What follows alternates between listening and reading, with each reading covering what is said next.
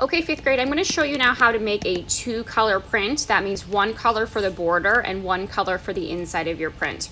So I've rolled out 2 different colors here, black and red, and I'm going to make a red center and a black border.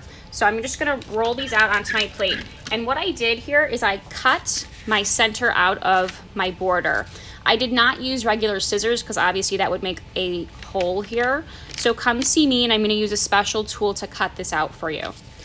So I'm going to use my ruler now and roll this out onto each plate separately.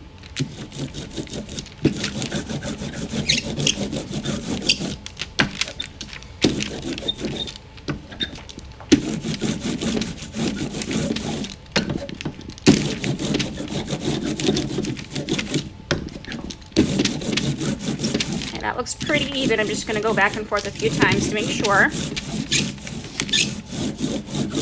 Now I'm going to quickly roll the red onto this one because I don't want this to dry too fast while I'm rolling this out. So I'm going to very quickly roll this out.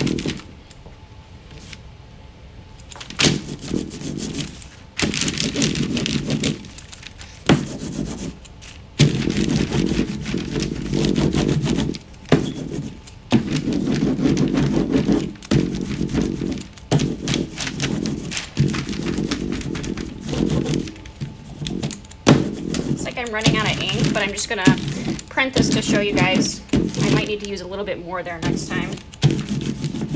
Okay, so I'm gonna put a placemat down so I have a fresh area to print.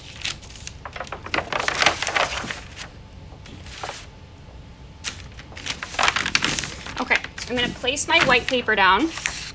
And what I'm gonna do is I'm gonna place the border down first onto my paper and just stick it. And then I'm going to carefully place the center down in the middle here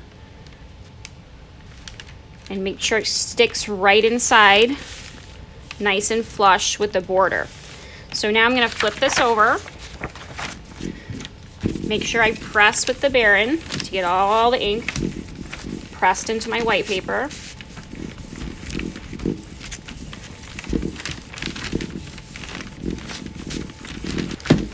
So when I take this off now, you can see I have my 2-tone print. Now this one turned out okay. It looks like I definitely needed more ink on the red and maybe even some more pressure on the black. But that's basically how you make a 2-tone print.